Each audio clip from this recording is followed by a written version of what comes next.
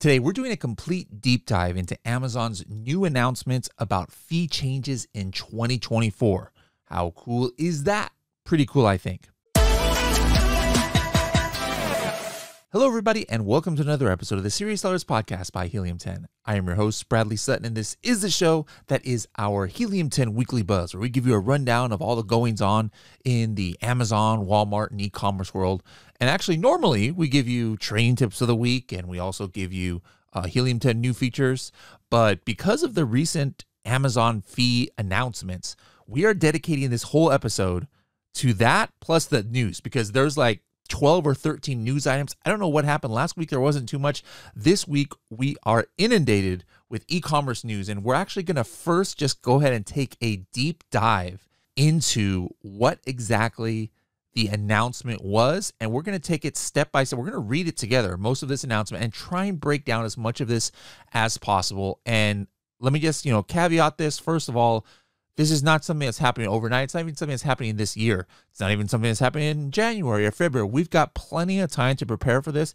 And based on customer feedback, which there's a lot of negative feedback out there, who knows? This could change before it actually goes into effect, which is currently scheduled for the 1st of March. So let's go ahead and hop into the actual announcement. All right, the letter that came from Amazon. I'm going to read the one that was from Dharmesh, Vice President of Worldwide Selling Partner Services at Amazon.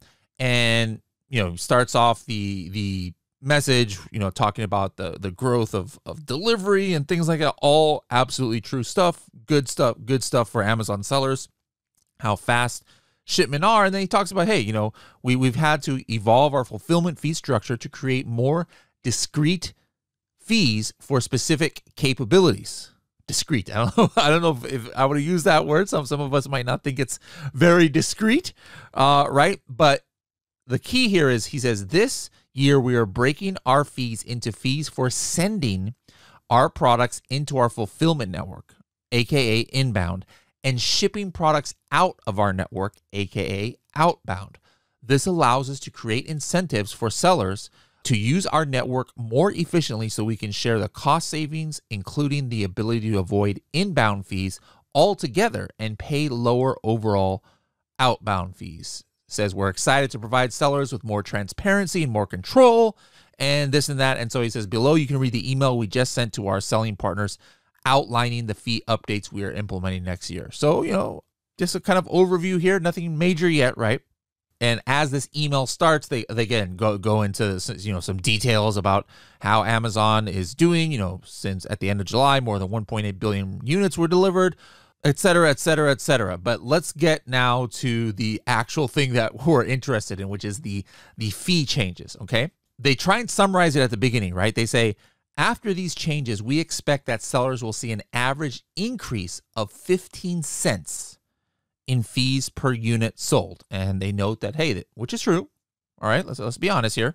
This is significantly less than the increases announced by other logistics partners. And just remember, guys, Amazon is kind of a logistics partner. They're even, it was announced at Accelerate, they're even going to be kind of like competing with UPS and FedEx, where we can actually contract Amazon to ship, non-Amazon orders. So view them as a logistics partner. And yes, it's absolutely true that, other fee increases by either Postal Service, UPS, FedEx is more than what Amazon is doing. But, I know some of you are saying, I don't care. I don't use UPS and FedEx. I use Amazon, and that's what matters to me. All right. But I'm just trying to keep it honest and real here. All right. They say, hey, another very true thing. Again, all right, so this is kind of like the calm before the storm. Let's butter up you Amazon sellers with some facts before we kind of drop this fee. But hey, it's true. Amazon's not lying here. It says Amazon fulfillment fees will continue to remain an average of 70% less expensive than two-day shipping methods offered by other major third-party logistics providers. 100% true, which is why I've always said, it doesn't make any sense that the FTC is coming down on Amazon for the buy with Prime and how they favor Prime listings. Like, we love Amazon Prime. We can't ship $6, 2-day delivery across the country like Amazon can. All right. So the first part of this is going to be inbound placement service fee. All right. For standard and large bulky size products. And this says to reflect our cost of distributing inventory to fulfillment centers close to customers. We know that Amazon does that. So just in case you guys are new Amazon sellers, you send your inventory, from your warehouse or from China, whatever, to like, 1 or 2 addresses. That's not where Amazon fulfills from. Amazon then takes it and spreads it across the whole country, right? And understandably, that costs money. Now, these inbound placement fees are going to average 27 cents per unit for standard size and $1.58 per unit for large, bulky size products. All right. So it's going to fall somewhere between there. It says we're going to give you the option to pay reduced fees or even no fee based on whether you send your shipment to a single location or multiple locations. These are going to go into effect March 1st, and the fees will be charged 45 days after products are received. All right. And then we can go to the inbound placement fee page for more details. Now, this is interesting because we don't know the details. What would be great is, hey, it's telling us to go to 3 different locations, right? And they're all on the West Coast. Like if I'm on the West Coast, is anybody going to complain about that? Nah. And that's actually going to result in no fees? Sure, I'll take that. Now, where this comes into consideration, though, is if all of a sudden you're on the West Coast and now it's telling you, hey, you are going to need to send this inventory across the country, right? Now, that's where all of a sudden it's like, all right, this is going to be kind of interesting. If you actually click on the new inbound placement service details, there's some more information here, right? It's called premium service. You can send your inventory to a single receive center, and this is going to have a fee. And then, for example, this fee may vary by inbound location with higher fees for shipments sent to locations in the West versus other parts of the country. So boom, there goes my scenario, right? Where I'm like, hey, this could actually work out. It literally just tells me it's going to be more expensive to send locations to the West. So if you're on the East Coast, maybe you're chill, like you're good. But if you're on the West Coast, like me, this might mean a fee, right? And then it says discounted service as opposed to premium. Send your inventory to multiple inbound locations yourself for a reduced fee or no fee, all right, which is kind of like what we have now. We're not paying a placement fee right now, so it's kind of like business as usual for you. Now, what is this inbound placement service fee, all right? There's a table here. It goes by item size, weight, and then if you're doing the premium or discounted. So, for example, if you're a small standard and it's 1 pound or less, that send to a single location is going to cost between 21 and 30 cents. All right. If you're at large standard, max 18 by 14 by 8. All right. If it's less than 12 ounces, falls between 23 cents and 34 cents. Let's go all the way up to 3 pounds, 42 to 68 cents. So the max is 68 cents, and that's only if it's over 3 pounds. Now, large bulky, all right, that's goes up to max 59 by 33 by 3 inches. Now, 5 pounds or less, you're paying a whopping $2 per unit, all right, or $2.67. But if you send to multiple locations, you receive a discount of up to 100% based on the number of shipments, all right? And by the way, the same thing happened to the other situation that I gave. Now, question is, hey, as a seller who uses Amazon warehousing and distribution, how will the inbound placement service fee affect me, AWD? All right, so if you use AWD, you don't have to worry about this FBA inbound placement fee. They're managing that. What about if you're using AGL, Amazon Global Logistics? How will that impact me? If it's large, bulky, the inbound placement service doesn't apply to that shipped through AGL. They're managing that. If it's standard size, it still applies. You're going to have to pay still this fee here. All right. Now, if you use partnered carrier program, that's what I do. Like UPS, FedEx sometimes. How will the FBA inbound placement fee affect me? If you do it with a domestic shipment origin, you'll have the option to use the premium or discounted. So this whole thing applies to absolutely that. And you're going to get charged 45 days after. Now, I just did a quick chart. Like I actually had some recent shipments that I did the same unit, and I had one where I sent it to one. I had some shipments where I sent it to multiple to kind of give you an idea of the different charges. So there's one where I sent all the units to one location, and it worked out to about 70 cents each. Now, this is even shipping it to the middle of the country. I sent 24 units on a separate shipment to Stockton, California, which is West Coast, just like me, and it actually cost more, 93 cents a unit, because it was a smaller shipment. So in this case, it's like, all right, you can actually, based on how Amazon charges you, it potentially could still be less, even sending it farther away if you consolidate those shipments. All right. But remember, again, if you're shipping to 3 or 4 locations, that's going to probably increase the per unit price, right? So you're going to have to weigh out, is it going to be, cost effective to ship it to more locations or just one? Here's some other of my large coffin shelves, so like more of a bulky one. This one could eventually be like a $2 per unit surcharge, right? Take a look at this. When I ship things to 3 different locations, Memphis, I think Mississippi, and Washington, the Memphis and Mississippi one was $2.97 per unit I paid, because it's a large, bulky item. Now, that same 10 units to Washington was only $2.52. It's about a 50 cents difference. Now, when I sent it to Missouri, it was $3.51, almost $1 more than the Washington. When I sent it to Rock Tavern, wherever the heck that is, it was $3.65. All right. Now, that was sending 10 units each, right? When I sent to one location one time, a shipment of 44 units to Utah, it's like, I don't know, about 3-hour flight from here, 2-hour flight from here, it was only $2.35. So like about $1.50 less than some of these other options, or $1 less than some. Now, if I'm having to, in any of these scenarios, pay up to $2 per unit placement, obviously that's going to completely affect what I am paying. So interesting as far as that goes. Let's keep talking about the different fees that they announced. They said, on average, we're going to actually decrease FBA fulfillment fees. All right. So this is the outbound. All right. What we were talking about was inbound.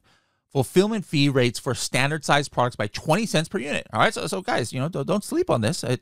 They're trying to like offset some of these other charges, and they're going to lower the FBA fulfillment fees by large, bulky size product by 61 units. All right. So if you are affected by these inbound things, here's something that can help out a little bit. Except these don't start until April 15th. All right. So you got a month and a half of high FBA fees and high outbound fees and high inbound fees. Now, it mentions here products priced below $10 will continue to have an additional 70-cent discount on per unit fees. All right. Now, there's going to be another savings when products opt into the existing packaging, can ship in its existing packaging. They're going to have a fulfillment fee discount from 4 cents to $1.32. All right. We're going to talk a little bit about that, ships and product packaging. There's another article about that a little bit later on in the show. All right. Now, next section here, it says, hey, in addition to inbound and placement, maintaining sufficient inventory levels also enables us to place inventory closer to customers across our network. All right. Makes sense.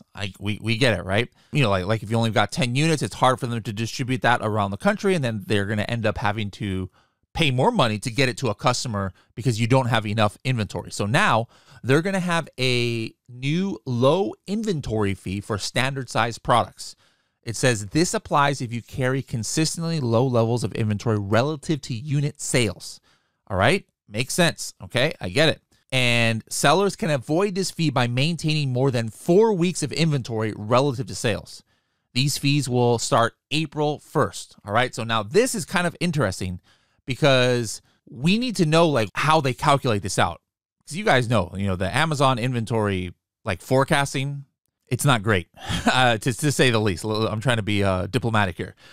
I'm not complaining as Helium 10 because otherwise, why would people need our Helium 10 inventory management, which I absolutely use? I've never looked at the Amazon one in a while because it's so terrible, it's so off. So like, if that's what's powering this, maybe some sellers are a little bit scared.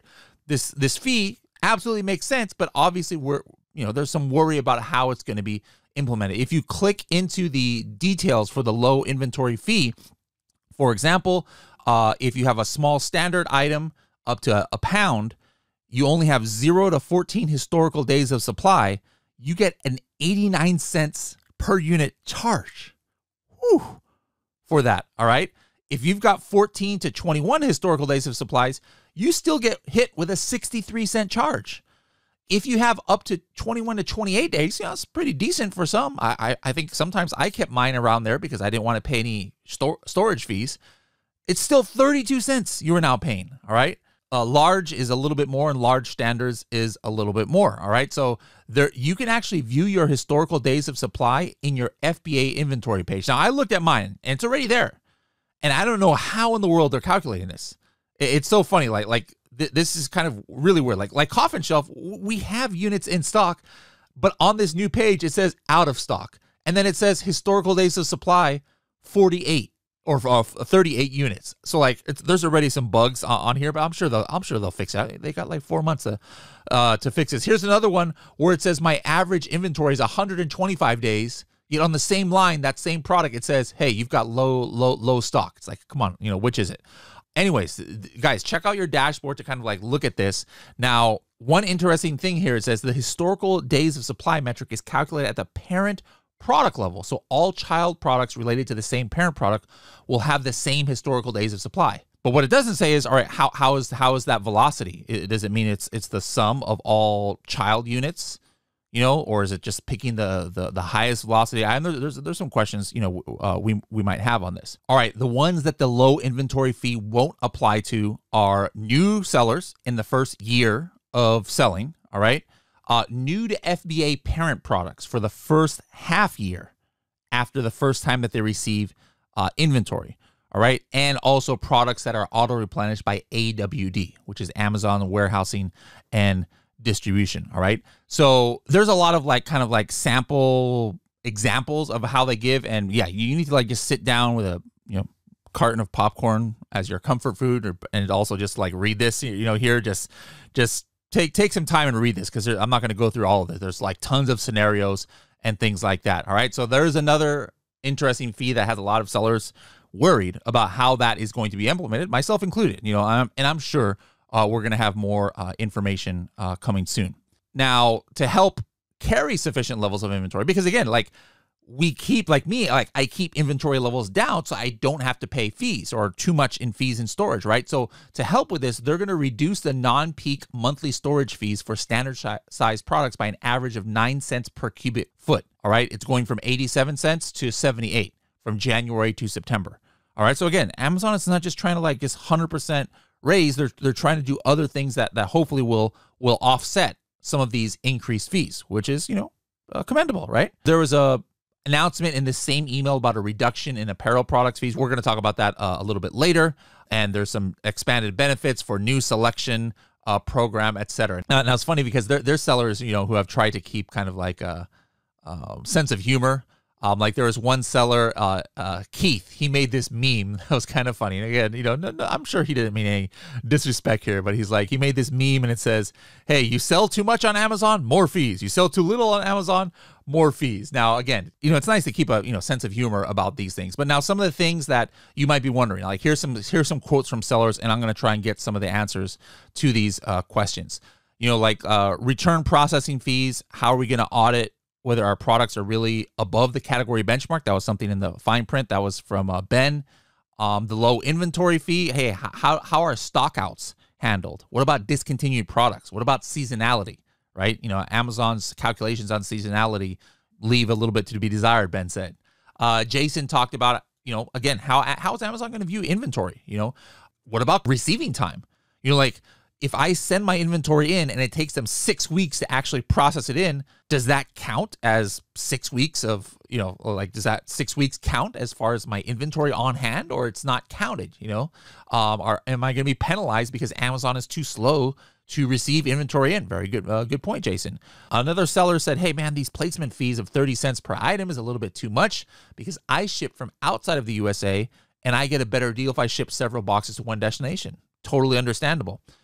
Donna says, I don't want to be penalized for low inventory when Amazon has issues with their carriers delivering LTL shipments. Very similar to the other statement from Ben, I believe. All right. So that's another valid question. Now, it's not all negative, the comments out there. Tyler said, hey, I'm not the biggest fan of inbound placement fees for AGL shipments, but other than that, I believe I will pay less on net with the new structure. All right. So, hey, this is not just doom and gloom. Some sellers are a little bit optimistic.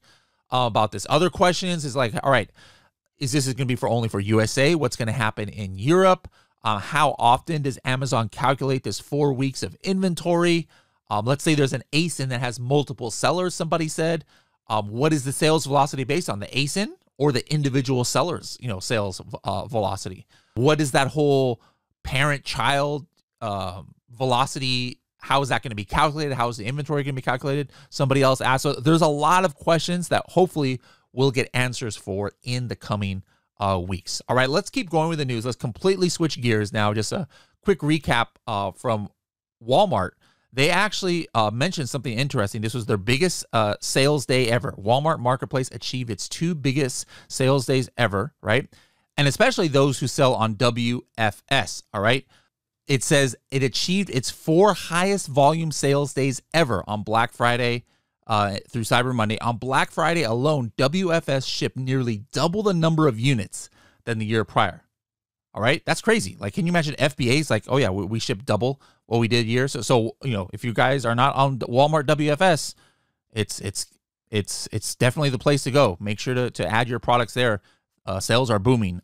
Those who sell on the platform. Another positive move by Amazon, this was announced by Fortune.com, is they're going after these scammers, right?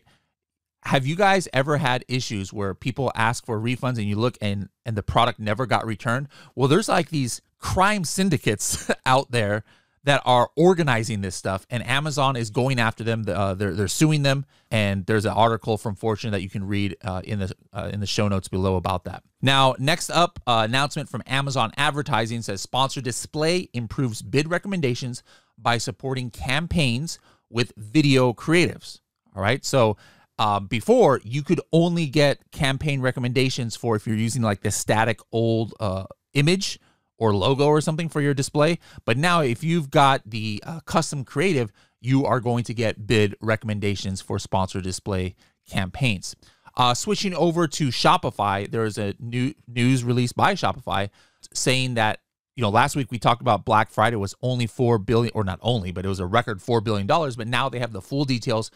Black Friday to Cyber Monday, $9.3 billion sold on the Shopify platform. So again, Walmart, a lot of non-Amazon e-commerce marketplaces are also booming. Shopify is definitely one of them. A story coming out of Yahoo. Now, this was part of actually that fee increase. Now, this was part of that fee increase I talked about, but now there's a fee decrease that article mentioned, and it was apparel, right? So this article from Yahoo and Bloomberg says Amazon targets Shein with fee cuts for cheap apparel sellers. Shein, you can buy, clothes for really cheap. In that announcement, it said, hey, Amazon is cutting fees for merchants. This is kind of crazy. I got to talk to Carrie to see if this affects her, because I think she sells in clothing and hers might be under $20. But take a look at this. Clothing below $20, the fees, guys, for clothing priced below $20, all right, it's going from 15% to 5%. You're only going to pay 5% commission. That's crazy, all right? It says the rates on clothing priced from $15 to $20 will drop to 10%, all right? So that's kind of crazy. Like, this is not like one of those, oh, we're going to give you 4 cents back. Like the other thing that I mentioned, that's a significant chunk of change that Amazon is lowering. Now, is Amazon going to say it's because of Shein? That's probably just speculation here on Yahoo's part, but yeah, it makes sense. Shein is about the, very low clothing. So this is kind of like a first ever sign that, hey, maybe Amazon's like, hey, we're not just going to sit back and let you guys take the low clothing market. So interesting story coming out of Amazon on the lower fees. Does that affect you? How many people are selling clothing out there and are jumping for joy over this? All right, so it's not all doom and gloom today, guys. All right, on your Seller Central dashboard, there was a notice says update to MCF. So we talk about fees going down. I tried to balance here with my next story. Fees are going up again. All right, so MCF fees, multi-channel fulfillment, are going to increase an average of 3.5% across all delivery speed options. And again, they correctly state, hey, this is below the 6% increase announced by other carriers. So if you want more information on that, check your Seller Central dashboard. Speaking of your Seller Central dashboard, there is a new dashboard within your dashboard. It's called the Similar Products Dashboard. It's that part is not new, but what's new is now you can see demand for your products in the European and Japanese marketplaces with this dashboard. So go to the Similar ASINS dashboard. you can get it linked to directly from the news on your dashboard or find it in the menu. Going to CNBC, another quick note here. It says Amazon test grocery subscription service for Prime members. All right, so it's not just sellers who are getting charged more by Amazon. Buyers are getting charged a little bit more, but they're just testing this out to see. They're testing this thing in 3 cities to pay $10 a month for access to fresh and whole food delivery orders on more than $35. All right, before they had it kind of like for free, and they said you had to have so much, like maybe $100 or something like that to get the free delivery, but now they're testing out a separate pay. I still think that there's potential here for third-party sellers to get into the, if you can get products into the stores, you can get sales online and in stores. And I tried to break into this in one of my older companies I was in, but Amazon wasn't having it. And those days were like 10 years ago. But I don't know. I might try and hit up my old food companies I used to work at and see if I think this can be very lucrative to get your items into Whole Foods and into the Amazon Fresh program. Next article going back to Yahoo says Amazon no longer is going to accept Venmo payments. All right. And this affected PayPal stock, which I don't think any of us really care about unless we invested heavily in PayPal. But this was just interesting to me. I had forgotten that Amazon was accepting Venmo as a payment. But I remember we announced that like last year. So like the weekly, or 2 years ago. So like the weekly buzz has been going on so long. We are now announcing that things are canceled. And these are things that we announced that were just started, within the last couple of years. So, man, the weekly buzz is getting a little bit old, I guess, right?